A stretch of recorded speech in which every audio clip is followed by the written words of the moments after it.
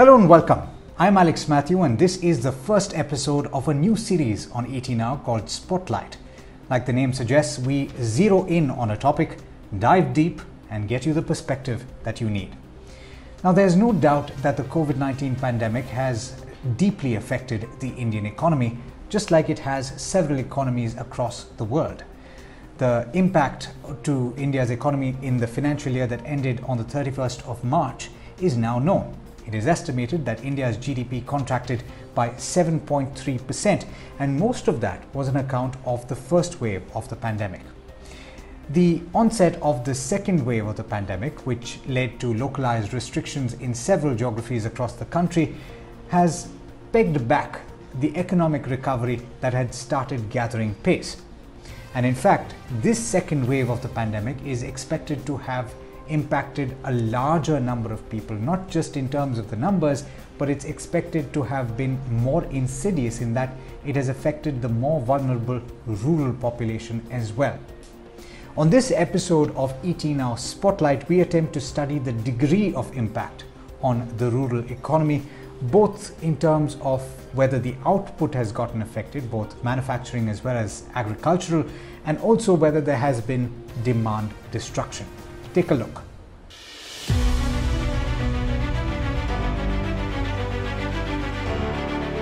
Rural India may have escaped the first wave of the Covid-19 pandemic, but it's been hit hard by the second wave. To understand the impact to the rural economy, it is first imperative to understand its size and the number of people that depend on it. The problem is, a lack of data makes this very hard to do. A Niti Aayog discussion paper back in 2017 pegged the rural economy as contributing a little over 45% of national income. And as per the latest census, which was conducted in 2011, 68.8% of India's population and 72.4% of its workforce resided in rural areas. Over half of that workforce, based on the census, was engaged in agricultural and allied sector activities. But contrary to popular perception, non-agricultural activities account for nearly 2/3 of rural gross value added. What's more, the rabi and kharif crops only account for about 60% of agricultural output. The rest is made up of activities like forestry, animal husbandry and horticulture. As a result, though major agricultural output has not been impacted, with rabi crop arrivals at mandis at higher levels this year than last, there are signs that the rest of the rural economy has taken a blow. Yes, rural India this time is more hit than it was last time. We will see how the recovery has to take place. We have to pray once again to the rain gods to see that we have another normal monsoon, because a lot of that economy is driven by agriculture. It will require government support as well, especially for people at the lower end of the pyramid, like done last year. Whether through food as well as through some income support. So it's again a combination of these factors that we saw last year. You need that right combination again this time. The exact degree of impact to non-agricultural output is hard to quantify, but localized lockdowns are expected to have affected the services industry in rural areas. And small and medium enterprises engaged in manufacturing have likely faced a slowdown on account of linkages with industry in urban areas. The lack of employment prompted a surge in applications to the Mahatma Gandhi National Rural Employment Guarantee Scheme. But this scheme too has borne the brunt of the pandemic. In April, out of the 2.73 crore households that applied for work under the scheme, 2.13 crore were allotted work. As many as 2.76 crore households then applied in May.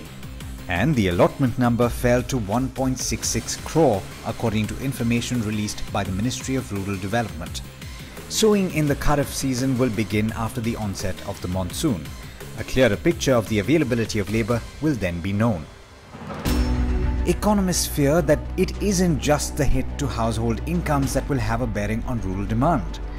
Medical costs or the anticipation of spending on healthcare will discourage spending, at least in the short term. An India Ratings report estimates that over 60% of rural households with hospitalized cases borrow, sell assets including gold or rely on contributions from friends and relatives to pay for inpatient care. SBI research found that consumption of everything from diesel to two-wheelers, tractors, passenger vehicles and fertilizers fell in April on a sequential basis. And with the hit to demand evident, there are calls for the government to intervene. While some of the things like we did for the poor people, like in rural India, direct transfer of benefit, free food grains, ramping up the Manrega investment, I think that has to be, the outlay perhaps might have to be increased. And that has to continue. We also have to focus on the urban poor. We have to look at it from a lens of how do we give a security cover to MSMEs, the stress sectors. India's economy has proven its resilience in the past. But the COVID-19 pandemic is a challenge like no other. A great deal still remains unknown. And chief among these is whether India will face another wave of the pandemic. With restrictions being lifted in various states, a rebound in economic growth is being projected. But rural India may just take a little longer to clamber back to its feet.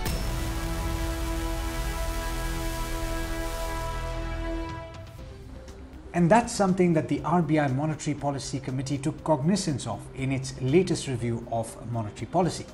RBI Governor Shaktikanta Das specifically mentioned the downside risks to growth in rural India when he announced that the growth forecast for India in FY22 was being revised downward. Listen in.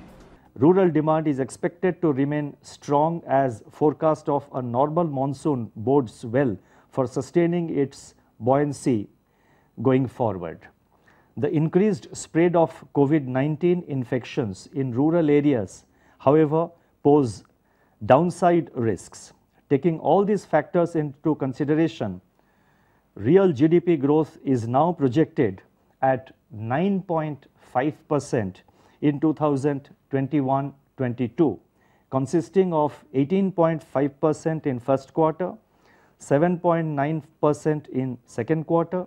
Now, a lot of what the pandemic has thrown up since its onset in early 2020 has been unexpected and unprecedented. There have been several learnings, both from the first and second wave and from the experiences of other countries, but there are still a lot of questions, a lot of what ifs. What if the impact to the economy is more significant than we earlier thought? What if the rural economy takes long to recover? What if the recovery is patchy? What if there is a third wave, and how deep will the impact be then? I'm joined now by someone who has attempted to answer a few of these questions and more besides. Dr. Soumyakanti Ghosh, who is the Group Chief Economic Advisor at State Bank of India. Thank you so much, Dr. Ghosh, for taking the time, for speaking to us, and always a pleasure having you on the show. In your most recent report, you've downgraded your outlook for India's economic growth to 7.9% from 10.4% earlier.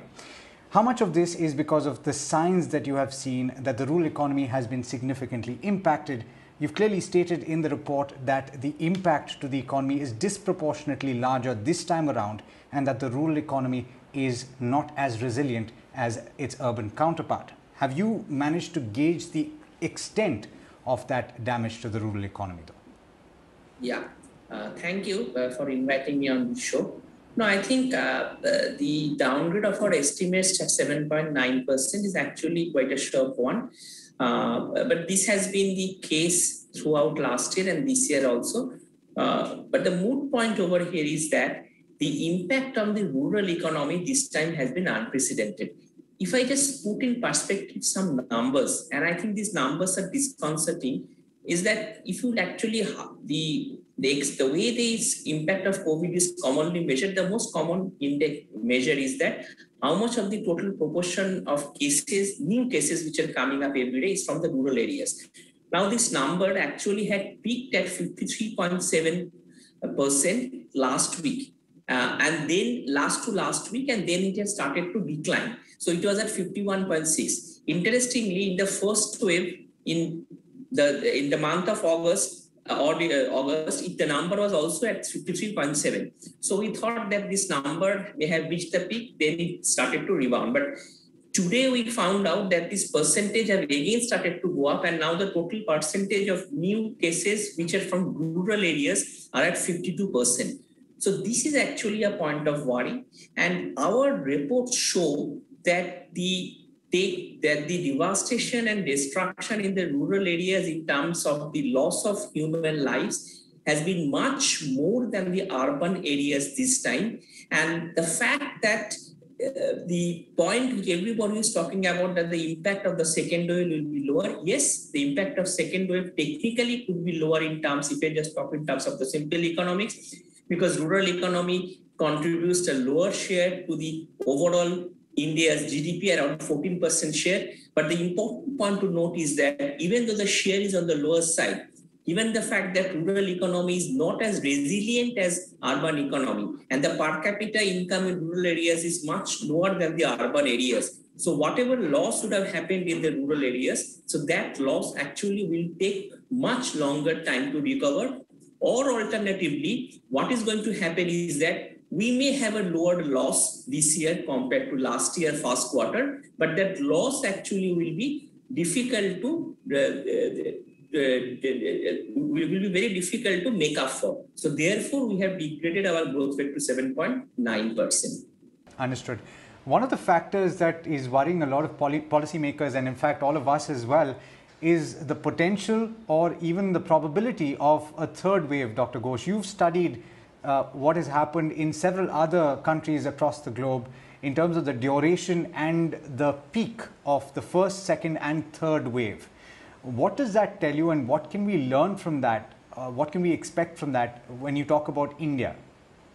See, I think this is again a very interesting point to note. Let me again give you some data over here. If you look into the countries all around India, if I'm not including India at this point of time, there has been multiple waves, and third wave has happened in most of the countries. Now, in most of the countries, the second wave peak was around 5.2 times higher than the first wave peak. And the peak which happened in the third wave was actually 1.8 times higher than the peak which happened in second wave. Now, let me put these numbers in Indian perspective. In India, in peak 1, which happened, I think, on September 16, it was around 97,860. In India, in peak 2, I think it happened on March 7th. If I'm correct, it was around 4,14,000 odd. So that makes it 4.2 times that of the first wave. So even if I assuming that the peak is not as at least one time that of what happened in the second wave, India, if the third wave happens, the case should still be, India should still be as bad as it was in the second wave. So that's the most important point to note, that the third wave could be as worse as second wave, if not worse. So this is point number 1. However, the only point of solace over here is that if I just do a small calculation, in total in the second wave, I think around 1.7 lakhs people or so may have lost their lives. I mean, if I just make a small estimate from what happened in the first to second wave.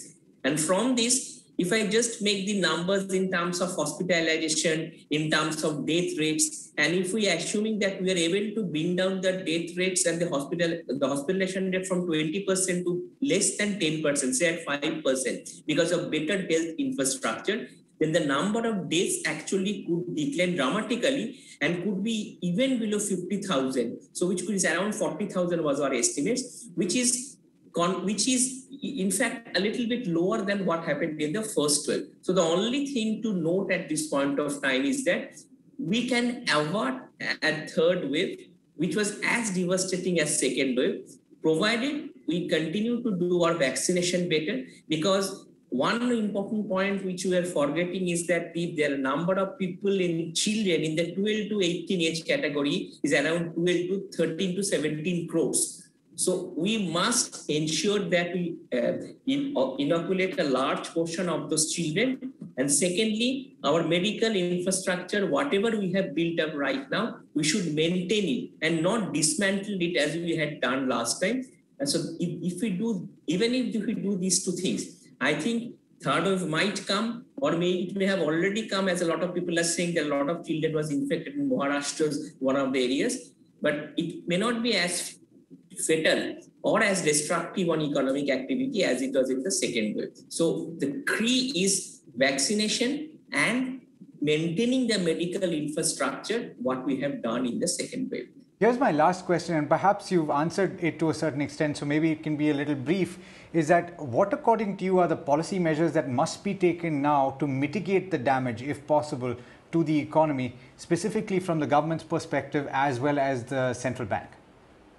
No, I think from the central bank has been doing a lot of hand-holding. I think for the last 2 years, Indian central bank has been the most proactive in terms of policy making. But from the government of India's perspective, I think two things are very important. The first thing is that I think even though this year's budget had very bold announcements, but I think the time has now come to support the stressed sectors in terms of a fiscal package, because two back-to-back pandemic, I think, has devastated a large part of the unorganized sector. And the second thing is that while I understand the complexities of the government revenue, I think, but the important point to note is that when the economic recovery starts, we need to rationalize and the fuel prices, because until and unless fuel prices are rationalized to an extent, for example, currently petrol price more than 100, diesel is closer to 100.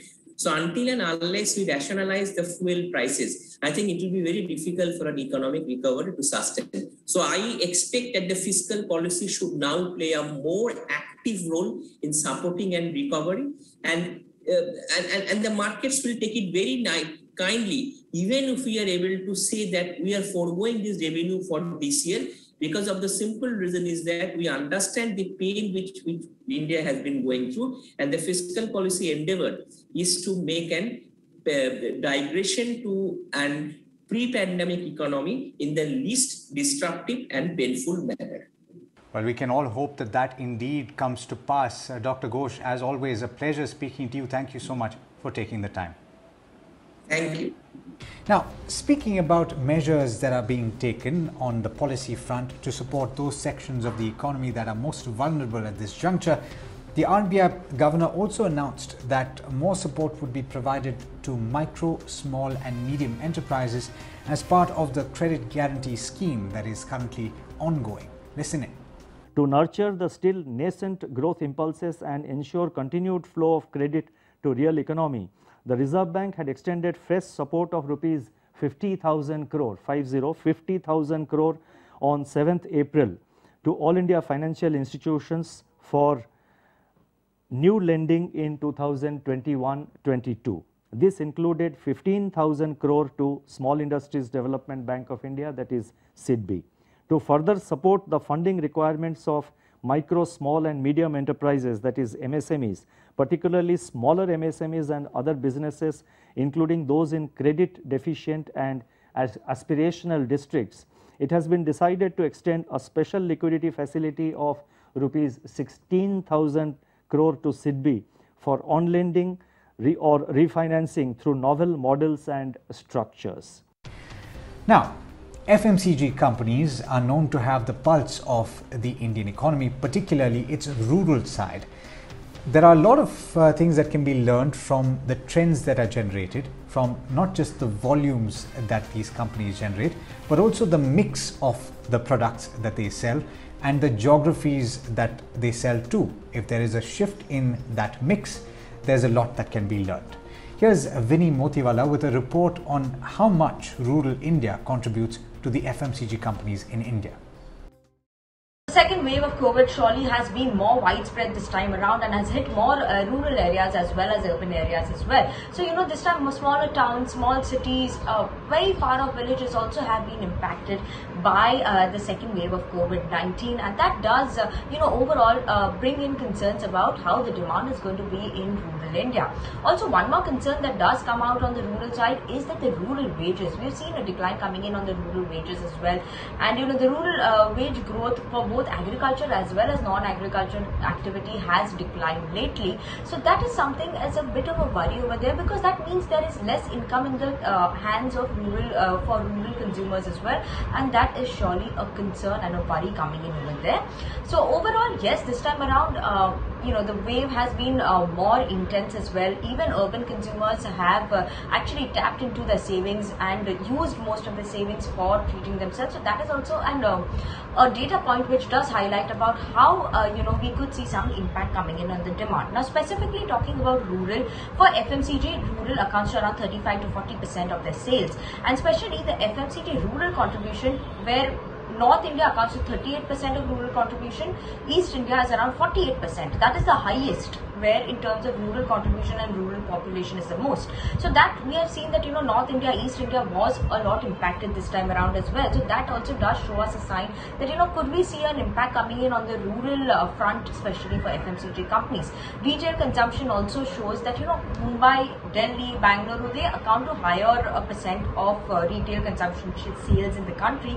So that means if urban recovers faster, maybe we will not see that much of an impact coming in for retail consumption, because most of the consumers are from the big towns and cities. So that does play a big role, and we will surely keep an eye out going forward as well, how this actually plays out. Even FMCG companies have highlighted that rural as of now till April it was a strong story, but there are uncertain times ahead, and they will keep a close eye on these data points as well going forward on how the rural demand actually pans out, and that is what we'll be keeping an eye out on as well. Now, there's no doubt that things have started to improve in terms of the total number of cases and also the spread of those cases. Over 47% of India's districts are now showing a COVID positivity rate of less than 5%, as cases in almost half the country have declined over the course of this last week. That's according to the latest Health Ministry data. Now, one factor that could lead to a bit of a pop in economic activity in the second half of June as well as the start of the next quarter is that quite a few states are now considering rolling back the restrictions that have been in place since April. A number of states, in fact, will start easing restrictions as early as this weekend, as the 7th of June. Karnataka, Tamil Nadu, Andhra Pradesh, Bihar, Uttarakhand, Goa, Punjab, Rajasthan, just to name a few. Kerala's lockdown is set to end on the 9th of June. In Maharashtra, which, as you know, bore the brunt of the second wave of the pandemic, officials seem to be taking a more cautious approach, and they've extended the lockdown till the middle of the month in all areas that have a population of more than 10 lakh. And that's quite a large swath of the state. But the state has also come up with a 5-level unlock plan, and even as I speak to you, the non-essential product delivery has started in the state through e-commerce delivery channels, and local administrations, that is district administrations, are taking calls on how and when to unlock based on when the positivity rate falls below 10%. In West Bengal, where new cases are still elevated, lockdown is still extended till the 15th of June. In Odisha, the lockdown has been extended till the 17th of June. Already in several places, phase-wise lockdown restrictions are being eased. You have Uttar Pradesh that started unlocking on the 1st of June, but a curfew was set to continue in areas with 600 or more active cases. In New Delhi, construction activity in factories started opening on the 31st of May itself, but other restrictions remained in force. But clearly the case rate has fallen dramatically there as well. In Madhya Pradesh, the unlock began at the start of the month, but the weekend lockdown is set to continue there. So the predominant view is that the agri segment of the rural economy will remain strong and resilient in the face of the COVID-19 pandemic, at least more resilient than the other parts. Now, agri commodity prices have also been supportive, and that has meant more money in the hands of the farmers. Here's Mubina Kapasi with a report on the latest on the commodity prices front. If there's one sector that's shown remarkable resilience during the pandemic, it's the agriculture sector. Prices and production both have been quite steady, if not in the rising mood for the most part of the last 1 year. Now, pricing. Yes, we have seen prices ebb off quite a bit, especially among the more commonly produced food prices like potatoes, tomatoes, onions. In fact, they have dipped quite a bit. But look at pulses, especially in the last few weeks. The prices of pulses from tur to arhar to moong dal have all increased quite dramatically, some of them commanding more than 100 rupees per kilo. Similarly, there are prices of wheat and rice, but here I must say they've been relatively flattish all through 2021. However, do note that a big chunk of the price rise on the retail front has come in because of the fact that petrol and diesel prices have risen. And taking this food from farm to fork, of course, does require the all-important commodity of petrol. So a part of the rise in retail prices also has to do with that. However, even if prices have been flattish or stable, production has more than made up for it. Rabi production last year was at a record high of more than 153 million tons. This includes produce like wheat and even mustard. And now the expectation is that Kharif crop as well is going to be bumper. In fact, the state of Maharashtra has raised the Kharif crop output estimate with increase in sowing area as well. Remember, in 2020 to 2021, the state had utilized 151 lakh hectares for Kharif crops. This despite setting a lower target, and it expects this trend to continue from here on as well. The rural economy has in the past surprised all of us, both in terms of its capacity to generate economic growth and also its resilience to face troubles and tribulations. The hope now is that the vaccination drive gathers pace and reaches even the far-flung corners of our large country. The hope is that India's common man and woman emerges from this pandemic stronger than ever before. Thanks so much for watching. This is ET Now.